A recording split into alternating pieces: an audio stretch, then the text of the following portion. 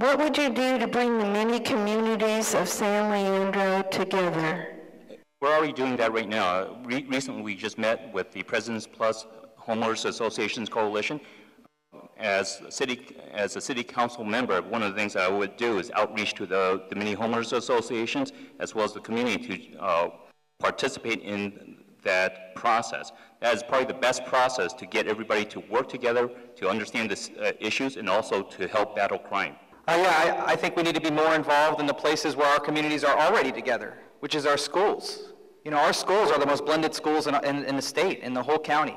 And something we do on the San Leandro Education Foundation is we really work to reach out to parents, especially kindergarten parents, who we can get involved early in the process from all different walks of life in our community, buy in from year after year after year, and this is something that has been very successful for the San Leandro Education Foundation, and we are dealing with the different communities.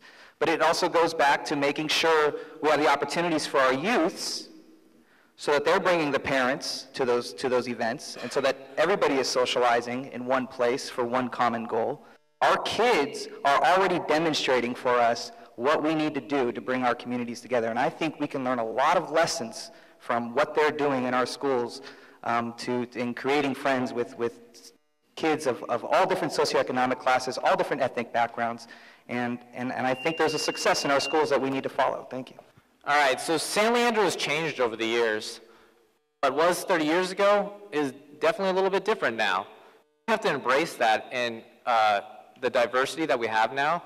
And we have to understand that when we're communicating to our neighbors in our neighborhoods, that there are a lot of different languages and a lot of different people understand things a lot of different ways. I think we should have a multicultural event in our city, a large event, and I think we should get it out there with effective communication, including social media, and get representatives from every single sect of the community.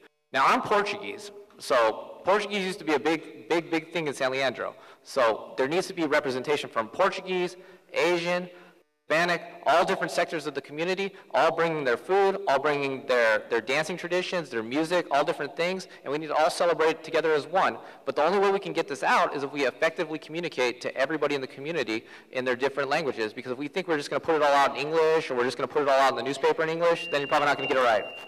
I would bring the many communities together by uniting us through common causes such as disaster preparedness training and neighborhood watch programs. By having common community-wide specific programming, I believe it will bring us together.